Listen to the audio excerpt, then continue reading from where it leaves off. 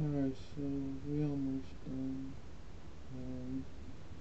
This one is 6 reasons why people self-harm by none other than Psych2Go. Let's check it out in 3, 2, 1, go. Hey there, Psych2Goers. Before we begin, we would like to mention that this video was created with the intention of educating the community and supporting anyone that may be at risk of self-harm, so that they may feel safe to seek help. As the topic of this video might be triggering for some, please be mindful in the comment section and help us make this a supportive and safe space for all. So, what is self-harm? Self-harm includes anything you do to intentionally injure yourself.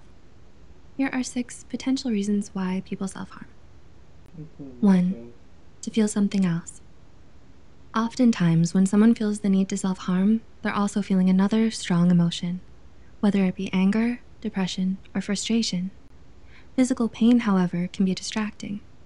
To them, the sensations of self-harm act as a temporary alternative to the emotional distress in order to avoid directly addressing the source. 2. To feel anything at all. Sometimes, though, someone feels so numb or drained of all feeling that they long to feel anything at all. According to the National Alliance on Mental Illness, self-harm temporarily fills a void and provides a sensation when someone feels empty, detached, or lethargic. The pain acts as a symbol of the emotional suffering that some are unable to experience. 3. To have a sense of control. A lot of anxiety and other symptoms of mental distress arise from feeling out of control over one's life. The choice to self-harm, however, is under their control.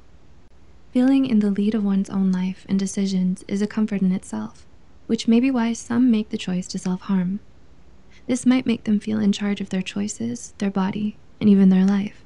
However, this is a maladaptive coping strategy, which only serves to continue the disorder rather than healing it.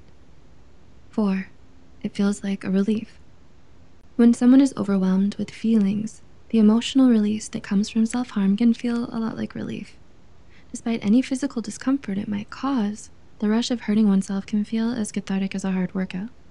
This may be why so many who self-harm once continue to do so.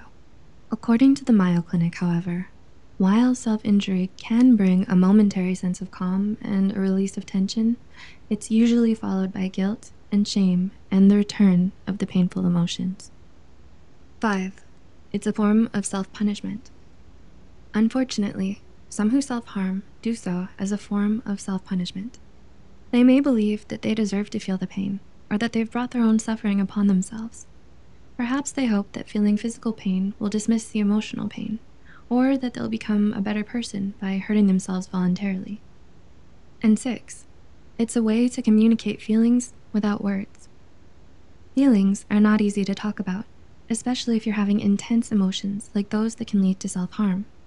For some, hurting themselves is a way of asking for help or expressing their distress without having to use words. For example, someone told Mind.org, "I've learned that, as my emotional needs were not being met, I used self-harm because I didn't know how to express myself or say what I needed or what I wanted." Hey guys, it's Yumi here, one of the partners of Psych2Go.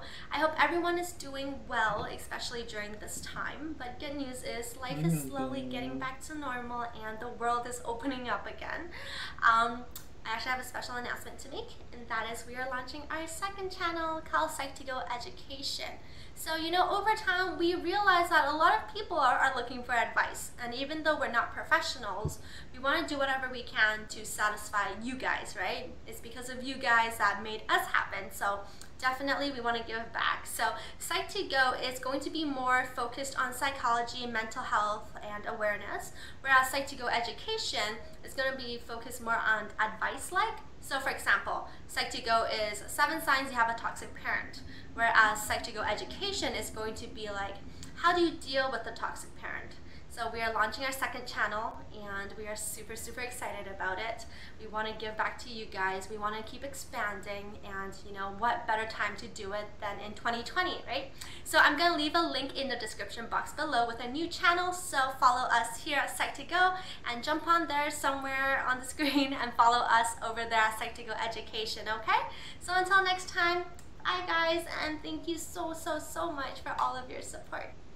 Do you relate to any of the reasons mentioned? If you feel like you or a loved one are at risk of self-harming behaviors, please don't be afraid to speak up and seek help. In our description box below, we've provided some resources that may come in handy, such as the crisis text line. Also, be sure to subscribe to our channel for more helpful tips and share this video with others. It might just save someone from hurting themselves. As always, thank you for supporting our videos and the Psych2Go community.